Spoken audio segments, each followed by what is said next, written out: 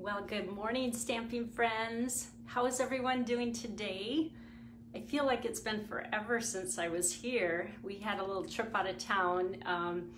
We went to see our grandkids and we hadn't seen them in Georgia for 9 months, and we've never gone that long. So we made a little vacation out of it. So that's where I've been. We had so much fun, but you know what? It's always good to get back home and sleep in your own bed and catch up. So I've been kind of camping out in my craft room working on things, and I'm super excited to share with you my August class to go. I'm also getting ready for the retreat. I wanted to remind you that August 1st is the deadline for this, and that's in 1 day. That's tomorrow. So I only have a few spots left. So basically it's going to be first come, first serve, but we are almost maxed out. And thank you for those of you who have already signed up. I know you're not going to be disappointed. I'm just, at first when the whole COVID thing started, I was a little bit disappointed because I thought, oh, it's not going to be like other years. And so I kind of turned my thinking around. And then when I saw the products, I was getting more excited, and you are not going to be disappointed. So the reason I have the deadline when it is because I want to order on day one when I can. I don't want anything to go back order. And so I'm just gonna make the deadline on the 1st, and then hopefully if you're thinking about it, you will sign up today or tomorrow, because like I said, I only have a few spots left.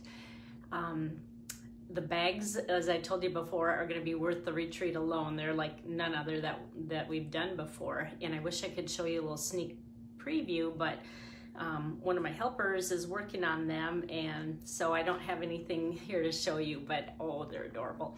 Okay, so on to the next thing. Oh, one more thing. I will put the link on my blog again because it's probably kind of down in the feed, and so I want you to be able to just click and go right to the site. All right, remember that bonus days is also ending on August 3rd. So I have this little brochure. For every $50 that you spend, you will get a $5 coupon, and that will be emailed to you, and then you can redeem that August 4th through the 31st. So don't forget about that. That's a added little bonus where you can, you know, get a little bit of money and product back for putting your order in. We talked about the retreat. The other thing I want to tell you about is, sorry, I got things to reach for here. As you know, I always do plugs for joining my team, but if you are not a demonstrator already, I just really encourage you, because we as demonstrators get to pre-order things, and look what is going to be available soon for everyone. Everyone can order in September, but we as demonstrators get a sneak preview of these new products, and the new Stampin' Cut and Emboss, let's see, Stampin' Cut and Emboss machines, that's a mouthful. We can order that on August 4th as our pre-order date. So if you're thinking about it, this machine is $120. Remember, if you sign up to be a demonstrator, you can get this machine for $99, free shipping plus tax. It's worth $120, as I said, and then you can pick out another $5 item, because in your starter kit, you can choose whatever you want. You could get the Stampin' Emboss machine, and then a $5 item for $99, so you're already getting a discount. And then you have, you know, you're able to order all your Stampin' Up! Products at a discount. So it's worth it alone just to get this machine, you know what I mean? So take a look at that. You can do all the paperwork now. It's just an online link that you go through, and then you're immediately a demonstrator, and then you can be ready to go on August 3rd. So there's no real reason to wait until August 3rd. So anyway, I encourage you to do that. All right, let's get to my class to go now. I'm going to turn the camera around so that you can see, whoops, first you always get to see my calendar, so you can see what I'm promoting this month. And oh my gosh, I always say that, this is my favorite, but seriously, this is my favorite. Oh boy, you're going to see why. I have, whoops, let me zoom in a little bit. I have used this set before, and so it will look familiar, but The set I'm using is Nothing's Better Than. I think I warned you that this was coming in a class to go. So the dates to sign up for this class to go is today through August 10th. And you'll find the earlier you sign up, the faster you'll get your products because they are shipped directly from Stampin' Up. I don't wait for them to come to me and then to you. So it's called Nothing's Better Than. This is Connie Stewart's $1 million stamp set, and it really does mimic her blog because she has kind of a retro look and it's really adorable. So this stamp set has her personality totally in this. I just love it. And then it comes with dies if you get the suite. You can't really read them here. If I flipped them upside down, they read backwards, but it's chocolate cookies, love you more than, coffee, and cocktails. All these are true for me, except I'm not really a big cocktail lover. So anyway, let me show you the projects we're gonna do in the class to go. The first one is A Day Without Chocolate. Look at this cute little candy bar. It's like the real thing. Now, this is very 3D, so this might be one that you put in an envelope that you give. If you mail it, it might squash a little bit. You might need an extra stamp, but it is doable. Like, look at, you can still send that. And then on the inside, it's, okay, A Day Without Chocolate is like, just kidding, I have no idea. Yeah, this one was made for me. I am a chocolate lover. So this is a little candy bar with the wrapper and DSP. And you will get this DSP full pack in your kit if you choose option A or B. We'll get to that at the end. The next one, let's talk about cookies. Here's a little baking cookie sheet. You can see I shrunk the cookies down, and I'll show you that technique, how I did that. If you look in the picture, most of the cookies have a bite all out of them. And I first made this with these cookies, but afterwards I went, that might look like a cookie sheet at my house, like taking a bite out of every cookie, but I thought, with COVID, people aren't gonna want those cookies. So I made them into full cookies. And then the little spatula that's 3D-ish, but again, it will flatten down. So do you like that one? Today's plan, consume cookies, and I'm pretty sure tomorrow will be too. Yeah, that one's a good one for me. This one is, today is a cocktails kind of day.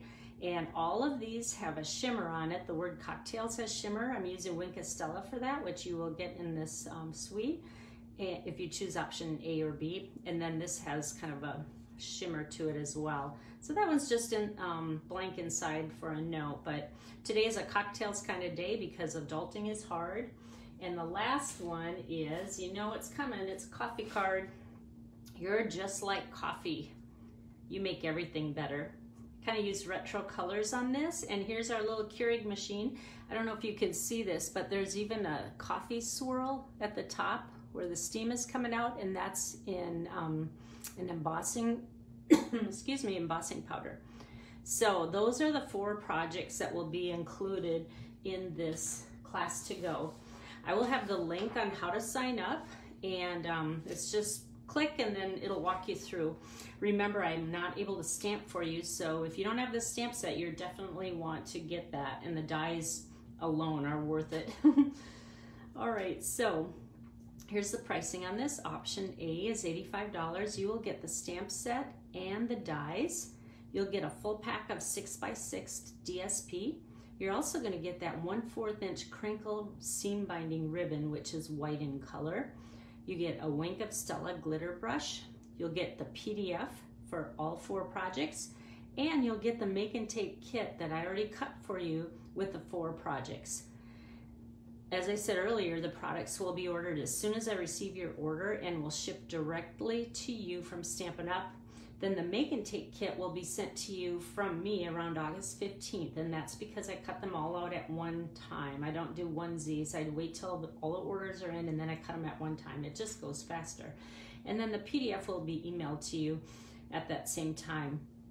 I think I may send it earlier, but I always put that in case I don't get to it. I'm almost done with it, but not quite.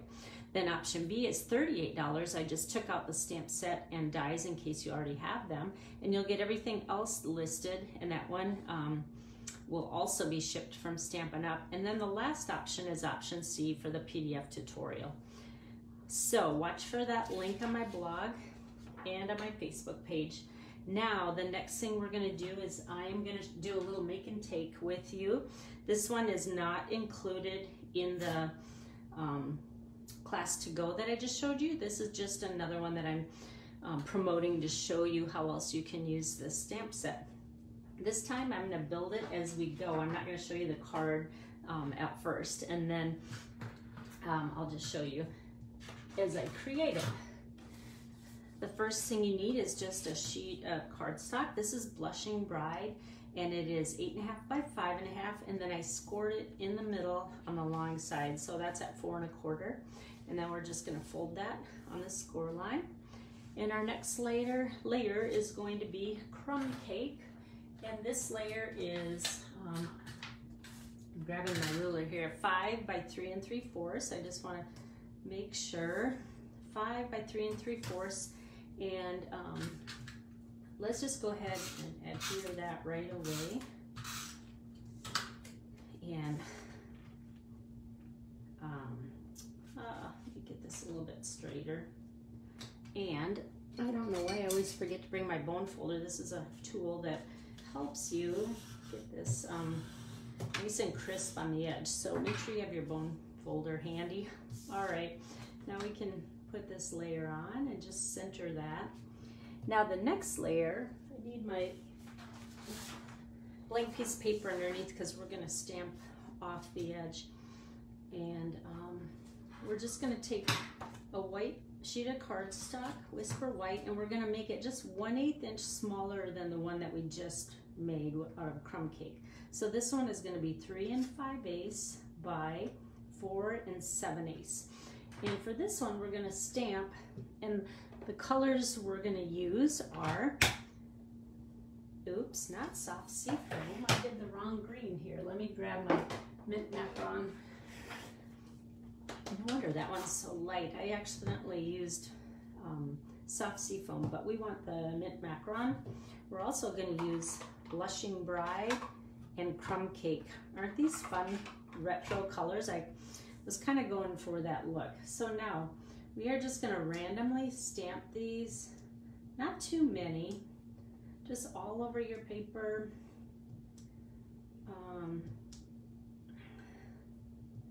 Let me get my cleaner here. All right, then let's do Blushing Bride next, and I need to move these. Sometimes I dip it in the wrong one when I'm going crazy here.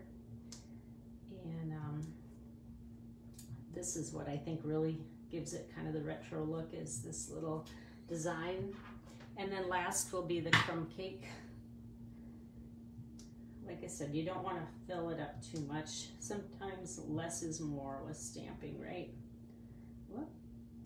Okay. I think that's pretty good. All right.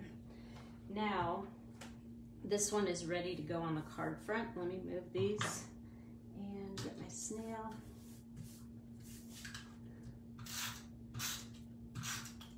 Whoops. So what have you guys been up to? We are sweating here in Arizona. It was 116 yesterday. And guess what happened while we were gone? Our air conditioning went out. Yep. Of course, it's the hottest day of the year, and that's when it decides to poop out. So that's what we're dealing with. All right. Oh, but we do have 2 air conditioners, and the one side of the house, which is where my craft room is okay. So we do have a place to go. We don't have to camp out in a hotel. All right. The next thing we're going to do is cut out a piece of Whisper White paper, and we're going to use Stitch So Sweetly, and the die we're going to use is the scalloped one. And this one is the size, because there's a few similar, it's about 2 inches by 3 inches. And we're just gonna put that right in the center of the card. And let me get my dimensionals. 4 corners is good for this one. And just put that right smack in the middle. The other thing we have that we're dealing with is the whole school thing in COVID and online versus face-to-face. And oh, we have so many choices here in Arizona. That's good and bad because we're just all over the place. But I think we landed on what we're gonna do, and Brady wants to go face to face, so that's what he's gonna do. You know what, I accidentally, how did I get poke marks in there? That's gonna bug me, but I don't know, I think I accidentally pierced that. I don't know when I did that. All right, so let's just put this right smack in the middle.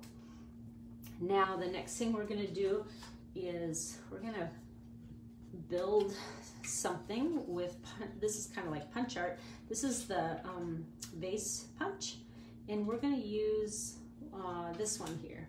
So just punch that one out by itself. And I used mint macaron cardstock, and we're gonna put this one down just with the liquid adhesive glue, and just put this towards the bottom like this. You'll have to see if you can guess what I'm making as it comes together. All right, now the next thing I did was I took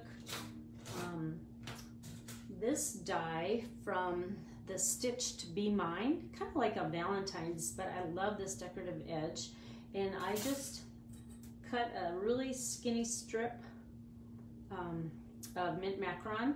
Can you tell what it is? Yep, it's a little easel, or not an easel, a little platter, or a, what do you call those things, a pedestal goodie tray. All right, so this is gonna go on the top, and I think I have 8, 1, 2, 3, 4, 5, 6, 7, 8 little scallops, so that's how wide it is. Now we're not gonna adhere it yet because we're gonna do one little thing.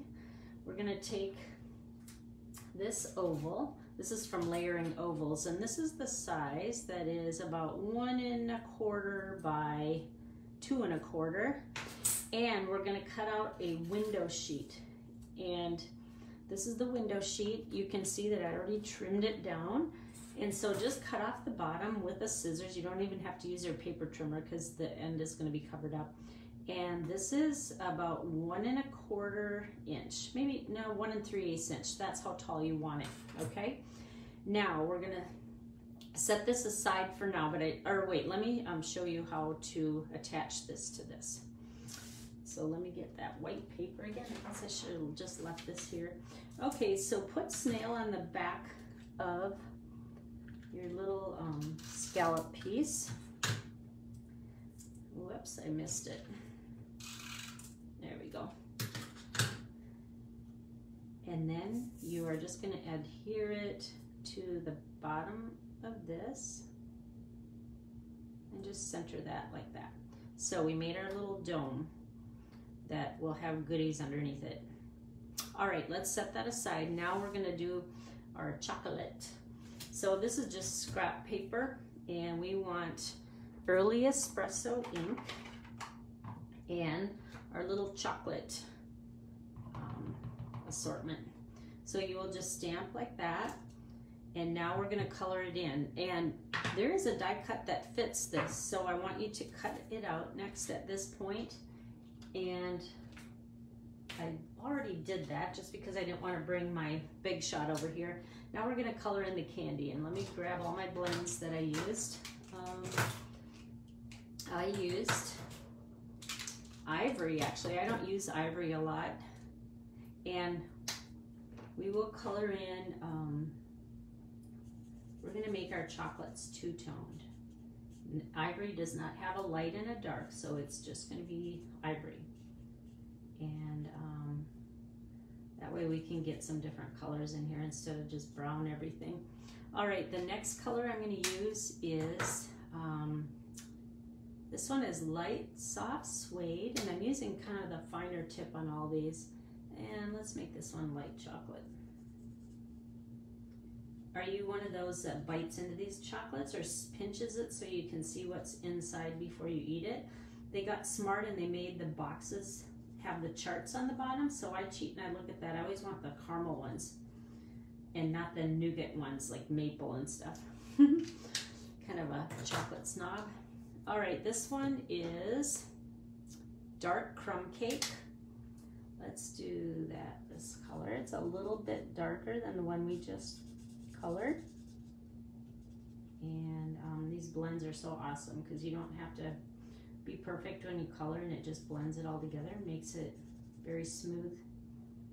All right, and then the last one is going to be, I think this one's dark soft. Oh, this one's bronze. Yikes, I didn't think I used that one, but we'll go with it. This one hopefully will be darker. I'm looking at my sample as I do this, and I thought I'd grab, ooh, that's a nice one. So we do have 3 different kinds of chocolate here, but you know, use whatever you want, whatever color. All right, now the next thing I did was, I actually want to cut these apart because I didn't want this to be that wide. And so we're just gonna cut along the black lines like this. And this one is gonna dip into the other one, but it's okay because we're gonna layer them. Okay, so just trim that apart and cut off these little extra edges here. All right. I think, oh, I better keep my white sheet. I might need that again. Okay, here's our 3 pieces of chocolate cut apart. Now we want to build this on the front of the card. So the first thing we're going to do is take that one that has the little edge out of it, and it's not a full chocolate, and just put some glue on the back. And let's put that about right there. Then the next one we're gonna do right next to it, and we'll just cover up that little niche that got cut out, you know, like this. And then the last one, of course, we want to put some dimension in here. So let's put a 1 dimensional on the back, and this one will pop a little bit. So that one is gonna go, and we'll kind of tuck it in there, just give it some layering. All right, now we are ready for that dome that's going to go on the top. And let's see, I need my piece here. Kind of blends in because it's the window sheet. But the reason I did it like this is because if you put a dimensional behind window sheet, you are going to see it. So we had to have a way to hide it so you don't see that. So we will put a dimensional here. Could have probably, you know what, I think I'm gonna trim it down a little bit. I don't think you can see through it, but I'll just make it a little bit smaller in half size. Like that. I would cut both of them down, but I think we'll be okay. Yeah, you can't see it. All right, so take that off, and then we're just gonna set this right on the top, and it's gonna just kind of frame this in here like this. Ooh, isn't that so cute? Now, I wanted to add a little topper thing so you can pull it off, and you know on the top how they have a little knob up there, and I took the dark mint macaron, which matches all this, and then just grab your pearls. Whoops, see, that one's gonna move around. Oh, all these are gonna move. I need one that's glued down really well. And the beauty of blends and pearls and rhinestones is you can make them any color you want. So this is going to match perfectly. And then take your little tool with the rubber on the end, and it picks it up nicely, except we want it on the top side. Okay, let me try again. Of course, it's when it's on the camera. Okay, now just put it on the very tip right there. And then we want it. You know what else happens when we did that dome is it's 3D. You see how it doesn't set on the card? It's lifted up towards us because of the dimensionals here. And then I wanted to add one more little bow because I want to pull in the crumb cake layer that we did. Kind of a matchy-matchy person, aren't I? And let's make this glue dot a little bit smaller by just smushing it together. And let's put it right in the middle here. And I just made, whoops, I just made a tiny little bow with our linen thread and stick it right here. And there's the front of our card. Now I do want to do the inside of this one just to show you how I did it. When I do 2 layers, you know, normally for the inside you probably cut this 5 1/4 by 4 and make it a simple layer.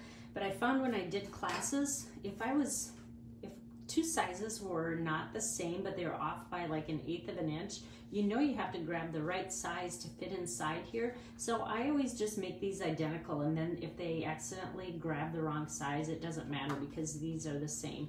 So this one is cut down. Let me remind you of this measurement. It is 3 5/8 by 4 7/8. Now we are going to take our sentiment, and what I did was I put these two sayings on the same block. It says a day without, and then we're gonna put the word chocolate in there, is like, just kidding, I have no idea. And I wanted this one in crumb cake, a little bit lighter, like this. Whoops, I'm gonna have to get my head in here, sorry. Right there.